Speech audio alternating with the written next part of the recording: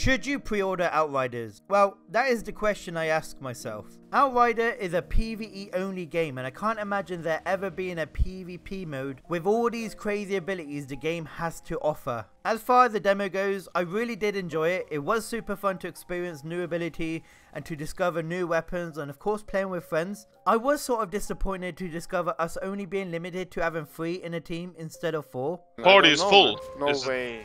3 people. I thought it was supposed to be like 5. They need to change that ASAP, man. I thought you were supposed to be 1 of each class. But at least 4, man.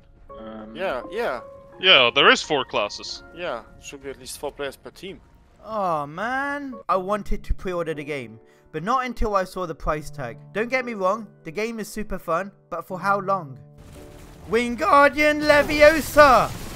I know for a fact I would get bored after a week of playing this game, not because it is only limited to PvE only, but because the game itself has a limit. For the price tag, I was expecting more, and the fact that we are in 2021 and these are the games that are offered to us for a high price, I am a little disappointed. I wasn't the only one, as most people don't see this being a long-term game they can play. Some was disappointed with there being no PvP, no open world, and it being really clunky. Some even said that it feels like a watered down version of Destiny 2. It was a demo after all and not the full game.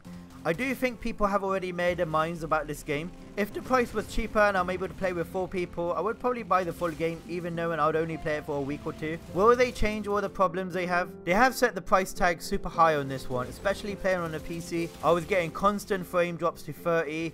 I was also crashing while selling some stuff, and on top of all of that, I did encounter a bug which I didn't show in my previous video. The game is due to be released in 6 weeks, and trying to optimize the game to get solid FPS and fixing some of the issues I encountered is a long reach. I will give major respects to the development team for allowing us to try the game before buying it. Cyberpunk was one of those high price tag games I bought, and I only played it for 4 days. I don't know what happened to gaming nowadays. There used to be a lot of fun, and gaming companies don't really charge an insane amount for us to buy them. Off topic here, I also remember those times when I bought a game and I had to play it to unlock certain things, but nowadays you have to pay for everything, and some games are pay to win. Free games are sort of different though. They need to make their money somehow, so they offer skins like Fortnite for example. But anyway, for the price tag and how the game runs, I decided not to buy this game. I guess when it comes out I'll wait for the reviews about it, whether they increase the FPS, make it more enjoyable to play, and play with more friends and so on.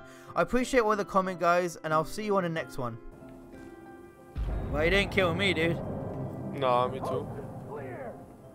He's still somewhere. Stop shouting, idiot, man. Dude, that guy was huge though, man. Yeah.